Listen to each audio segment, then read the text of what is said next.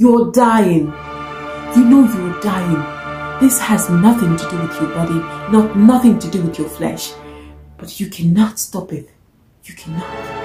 It seems you do not have power over your body. It seems you do not have the power to control it anymore. This is for the married and single. 7 reasons why you are addicted. Addicted to fornication and adultery. Number 1, the blame game. You always play the blame game. You know, you have these situations, these circumstances that you think are beyond your control, and every single time you want to blame somebody else outside yourself. You want to blame the situation, the circumstance that led to it. You're like, if I hadn't gone to this place, it wouldn't have happened. If I were at home, it wouldn't have happened. It was because my friends invited me to this ceremony. It was because. There is always a because. It has always been because of something. This is why you have been absorbed so much into this. You don't even realize that you are addicted. You blame the devil too much. You just blame the devil too much. Every little thing, he was the devil, he was Satan. How could I? How could he? How could he?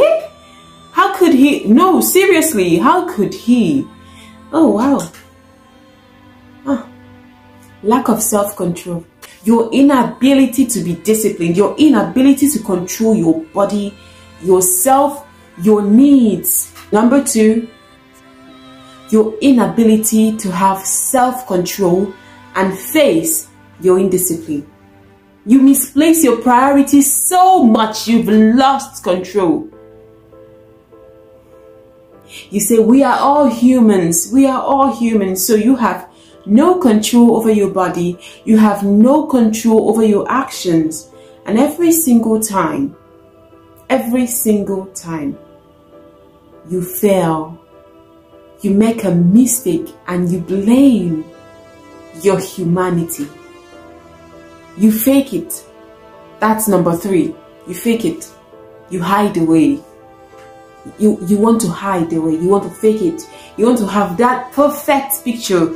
You want to be that perfect relative. You want to be that perfect person to your family, to your friends. You fake it so much. You lie to yourself that you do not have a problem. You look at yourself every day and you say, everything is okay with me. I do not have a problem. But you know deep down that it is eating you up. Because after every single art, you go back and you cry and you weep and you clear your space and you just want to be alone. But you cannot embrace it, so you fake it. You come out and you're just there. Number 4, your choices. Now this is a very tricky one, quite tricky though, if I can say. Your choices. You made the choice one time. You wanted to try something new. You thought, why don't I just try something new? Okay, why don't I just take her out, ask her out? You're having an issue with your spouse and you just want to ask her out. Okay, why don't just for today, who would even know? Your choices. You made the wrong choices. And it was capitalized upon. And indiscipline set in. The wrong choice. Or you choose to belong. You just wanted to be a part of the people who ruled. You can attest to the fact that, yeah, they belong. We are active in this thing. And this takes us to the 5th point that I have. Peer pressure. You know, with all this madness going on in the internet. And to think that the internet is one of the most crowded places on earth right now. With all this craze going on the internet, you know, what's your body count? The whole thing, people sit together and they talk about their sexual encounters. And you're thinking, I don't have any. I don't have much. And when you say 1 or 2, when you ask, what is your body count? You can hear that. That's scorn. You feel like you do not belong here no more. Why don't I just do these things so that I can belong? Peer pressure. So that you can belong. That's number 5. So you can belong. To where exactly? You want to belong so bad, you make choices that affect you. And you know, because you make these choices like spontaneously, you do not know what the repercussions are going to be. You do not know what you're going to be seeing at the end of the rope, so it entangles you. It ties you together. It just becomes that thing that you can't let go of, no matter how much you try. I'm trying to find a way to put this one. That's number 6. Lack of satisfaction. Insatiety. Or being insatiable. The state of being insatiable. You have expectations now of the women in your life. You think you're not being satisfied by the men, by your spouse, by your husband. Or it could be materialistic. You're no longer okay with how your life is. And if the only thing that you're going to do to get your family out of destitution is to give your body away, then why not just do it? And by the time you've started, you realize that you cannot stop. It becomes more and more difficult for you to stop. You can't stop. You try, you can't stop. Even when the money and the material things do not matter to you anymore, you still cannot stop. Even after you've pledged your allegiance to your spouse, you find out that you've become insatiable. But you still want to ignore the fact that you are addicted, though. You still want to ignore the fact that you could be addicted. Number 7, because I want this to be quick. Number 7. Demonic influence. Yes, I said it. Demonic influence. I know that at this point, a lot of you are, you know, you're like, yeah, I thought as much, that must be the reason. I must have been influenced by a demon somewhere. Do not forget that most times demons, they exist, yes. Demons capitalize on things you do over and over again. For example, from the points listed above, it could have been a choice you made. It could have been because of your friends. It could have been because you wanted to belong. And then when you start doing these things 1, 2 times, then the demon capitalizes upon it. And that spirit becomes insatiable. It comes at you. It knows that this is a point where they have to get you and grab you and never let you go. Demonic influence. This is actually deeper than I can say. But at some point you realize that you just don't know why. I just don't know why. I said I was going to stop. I wanted to stop. I really wanted, but I do not just know why I cannot. I could not. That could be it. Another thing, most times it's not just as a result of very few times, say probably 3% out of 90, out of 100. It could not be because of the choices you made. It might just be because of a particular demon. Maybe something invoked, something possessive, whatever the case may be. It could be that. It could be. But aside that, most times demons capitalize on the choices that we make and on the partners that we've had. You could have a partner who's had to deal with legions of demons and multiples. That when you have a fusion with them like that, there is an invitation. That is why most times I tell you that for you to have sex, for every single person you have sexual encounter with, there is a deposit in your spirit. And that is true. Exactly, extremely true. So in most cases, demons capitalize on this. So here we come. Now that we are done talking about the possible reasons why you are addicted to fornication or adultery, let's talk about the solutions, the proven solutions to help you get rid of that infectious, disastrous disease eating out at your soul.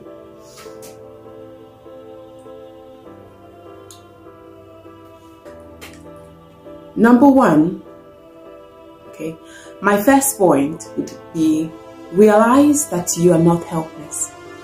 Most times that ideology of humanity, it just keeps you going. You're saying, oh, we are helpless. I am helpless. I can't help the situation. I can't help it. You are not helpless. A man can tame an animal. Any type of animal is tameable. What about you? How much more you as a human being? Refuse that ideology that you are helpless, because you are not. You are not helpless. You can do this. Yes, you can do this. Refuse that you are helpless and be determined for a change. That's it. You have to be determined for a change. You have to be consistent. You have to be determined. You have to make up your mind, because a made-up mind has done or solved half the problem. You have to decide on your own to say, I do not want this anymore. I want to change. If your desire is strong enough, then you can have whatsoever it is you want. Stay away from compromising situations and change your choices.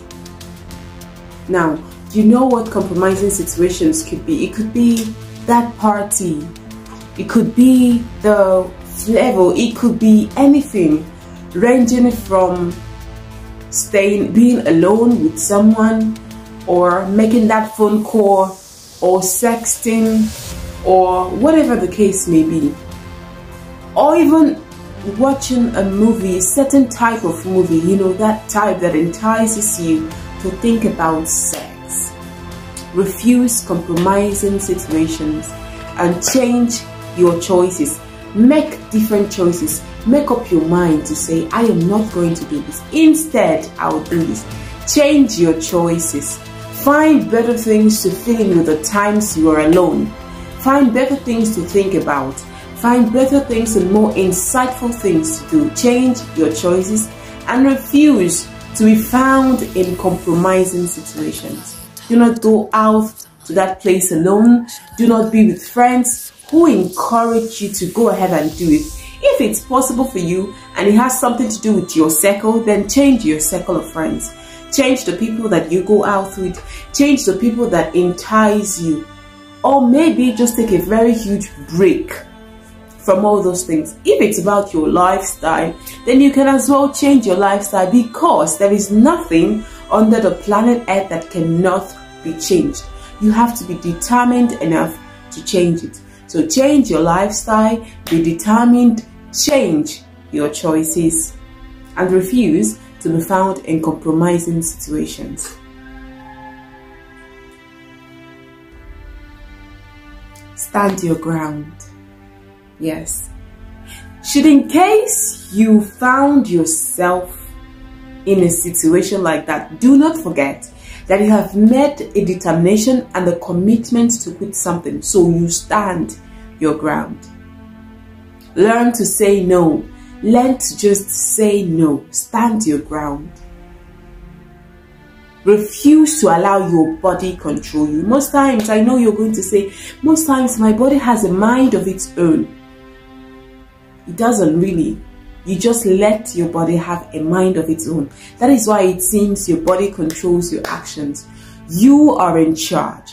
Control your mind. Stand your ground and do not be pressured. It is one day at a time. If you say no today, tomorrow you say no, next tomorrow you say no, or you could just say no every hour that it comes up. You say no now, and later in the day you say no, and before you know it, you've gone a whole day of saying no and a whole week of saying no, and before you remember what's happening, you have been able to tame your flesh and to control your choices. Be accountable. Yeah. Be accountable. Learn how to be accountable to the people around you. Be accountable to the people who genuinely care for you, to those people who you can talk to. Be accountable to them. Be accountable to those you've hurt. Be accountable to your partners, probably. If you're married, be accountable to your partner. Now, this is why it is especially important to be married to somebody who understands you, who you can talk to, and instead of picking an offense, they try to help you. Because when you work together to do this, it's so much better. Be accountable to your spouse. Be accountable to your spiritual leader, if the case may be. Be accountable to your parents if it gets to the point where you have to tell them, and if they are, most parents are judgmental. If you have to, be accountable to the people around you, and especially be accountable to yourself. Yes, be accountable to yourself, because the moment you become accountable to yourself, you have had a heavy burden lifted off your shoulders, and your part to clearing that status is cut out by half. So be accountable to yourself, because you deserve to be accountable to yourself. You deserve to embrace your fruit and move forward to solving the problems. Woo! Pray. Pray, pray, pray, pray. I am not being religious about this point, but it is very important that you pray, especially if this has something to do with a demonic influence. You should pray, because when it comes to an influence beyond human control, it will only take a power beyond human control to solve it. You should pray. You pray. You bring this matter, you table it. You address the demon responsible for that problem. You pray. You put in the work and you pray. Yes.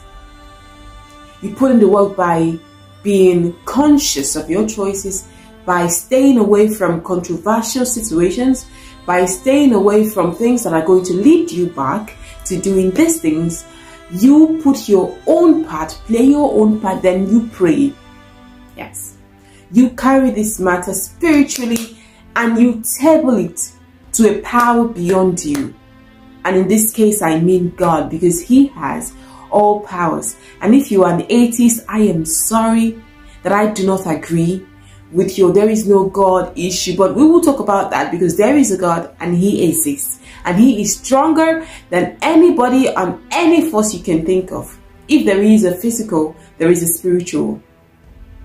If there is the good, there is the bad. If there are demons, then there is a God. That's it. So you pray, you pray, you pray, you pray. Yes. Above all, control your mind. Learn how to control your mind. Avoid wandering mind. Stop imagining situations when you see people. Stop imagining. When you find yourself having imaginations, sexual imaginations, when you see people you've either been entangled with sexually, or people you think you want to get entangled with, when you keep having those imaginations, stop right there. Reframe your mind. Take breathing exercises if you have to. Stop. Fill your mind with a different thoughts, and before you know it, you will be on your way to victory. Walk by the Spirit. You say, yeah, I said yes. Walk by the Spirit. Walk by the Spirit. Walk by the Spirit. And you will not fulfill the works of the flesh. Because this is the work of the flesh. There, most definitely, would be the influence of demons, demonic powers. But when you walk by the Spirit, you will not be able to fulfill the works of the flesh. And if you're not born again, you should accept Jesus into your life and let Him take control. That way the Holy Spirit helps you consistently to live right, to stay away, to say no, because He helps you in your weakness. He is there to help you in your weakness. No other person, no individual can help you in your weakness. Most times the people you might even talk to are not going to help you, really. They will just talk, but they can't help you. But the Holy Spirit is there and He can help you in your moments of weakness. That's where He is, strong and mighty. So, right now, for now, I have come to the end of this particular session. The beautiful thing is that you are on your way to have yourself emancipated from destruction. The destruction that comes for your soul. The destructions that keeps you low. The destruction that makes you feel helpless and hopeless. And no matter how strong and influential you become, He still just has that ability to make you feel less of who you really are. So embrace that truth, walk by faith, walk by the Spirit, and let God be the champion of your life. And do not forget to avoid compromising situations. Stay away from the people or conversations that lead you to do these things or to think these thoughts. And before you know it, with God by your side and by His Spirit willing, you will come out victoriously. You will have a testimony to share. You would say, I was like this, but now I'm not. Until my next video, where I will be bringing you insights into certain things that people face and see on a daily lifestyle, on their daily life. Insights and bringing you solutions, possible solutions to problems people face in life. Until my next video, when I will see you again, I say, have a beautiful time. And do not forget that you always stand tall. All right, bye.